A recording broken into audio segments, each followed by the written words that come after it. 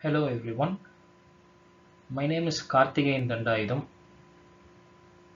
I am a member of Wave Energy and Fluid Engineering Laboratory, which is in the Department of Ocean Engineering at Indian Institute of Technology, Madras. We as a group work under Dr. Abdus Samad, and today's topic is about tidal energy, why and how.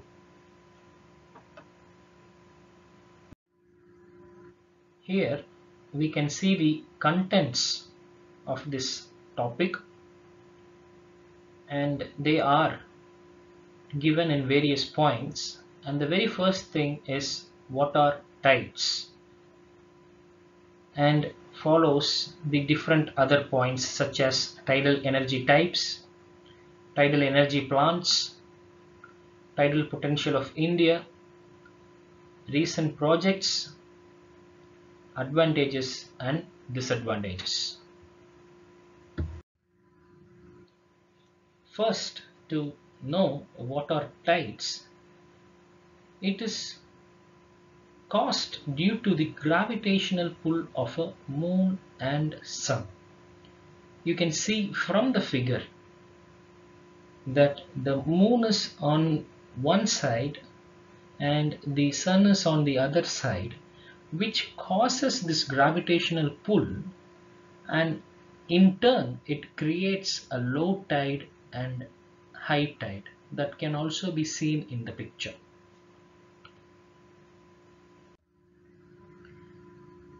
The periodic rise and fall of ocean water level is called as tides.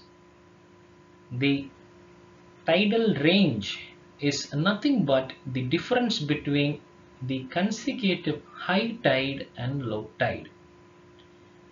And to make it more easy for you to understand, a picture is given which shows a high tide and low tide. During the high tide, the water level is more, and during the low tide, the water level has drastically decreased, which can be seen in the picture.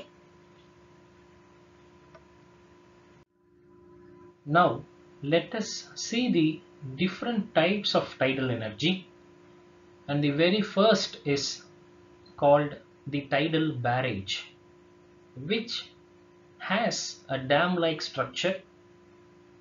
The energy capture is due to the masses of water that flows in and out of this structure. The second type is called a tidal lagoon, which is similar to barrage. However, its structure encloses an area of a coastline with a high tidal range, and it is not as big as a dam, and you can see the structure in the forthcoming slides. And the last one is a tidal stream. Fast flowing body of water created by tides is called as a tidal stream. Thus, these three types of tidal energy are majorly used all around the world.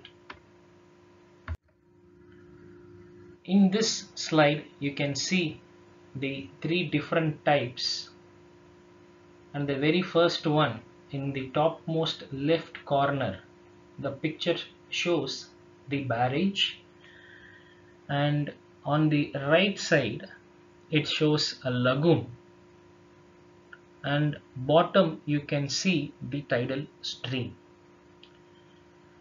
All these three types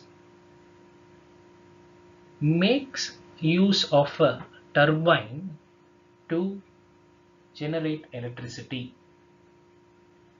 A turbine is a machine that takes energy from a flow of fluid. Fluid in the sense it can either be an air or water. In our case, it is water. And this turbine is majorly used. And to give you a picture of the turbine, you can see the red colored turbine that is shown under the picture tidal stream.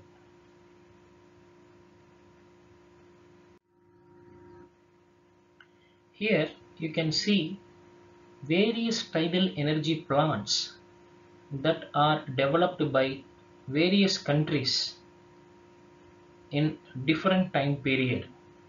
And one of the oldest and successful tidal energy plant is called the Lawrence, which has a capacity of 240 megawatt, which was developed during 1966 by the French government. However, this plant was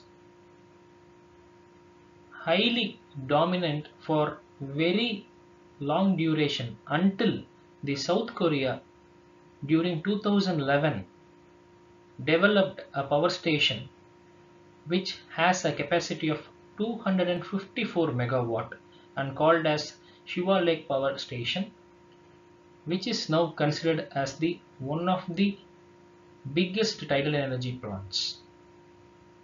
And various other countries like Canada, China, Russia and the United Kingdom has developed different power stations of different capacities that can be seen in this table. Here you can see the recent projects that are taken by various countries all around the world. As this particular presentation is made in 2020, I have created a table which shows the recent 5-year projects by various countries starting from 2016 to 2020.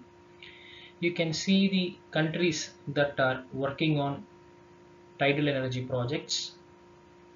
They are France, Netherlands, Italy, Portugal, Scotland, Canada, Japan, and it varies from few hundred kilowatts like 200 kilowatt to 9 megawatt, whereas 200 kilowatt capacity project is initiated by Italy, and one of the biggest project in the recent time is developed by Canada, which has a capacity of 9 megawatt. Here in the slide you can see the potential of India. As India is covered by water in most of its place, you can see the tidal range, and very few places has the red color, which shows that it has a high tidal range ranging from 10 to 12 meters.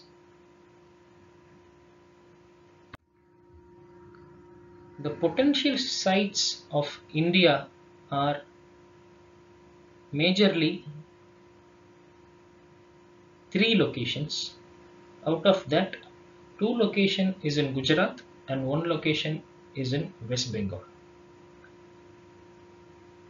The Central Electricity Authority studied the potential in India and it said that it is around 8,300 megawatt.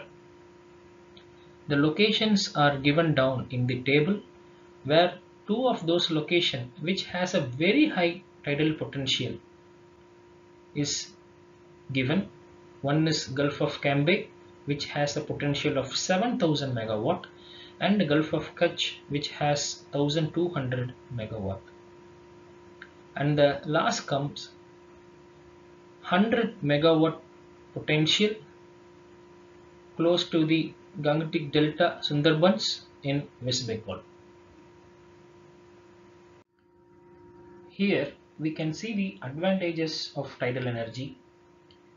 The very first and the important advantage is it is environmentally friendly and it will not pollute our environment. Tides can be predicted accurately, which will help us to effectively generate electricity. Efficiency from tidal energy is greater than coal, solar, or wind energy. Maintenance costs are relatively low, and the life period is comparatively very long. The disadvantages of tidal energy is given here. The cost of construction is high, and we have very few ideal locations to construct a tidal energy plant. Transmission of power is expensive and difficult. So these are all the disadvantages that can be faced while working on a tidal energy plant. Thus, I believe you all will have an idea about tides and tidal potential of India and the tidal energy plants after this presentation.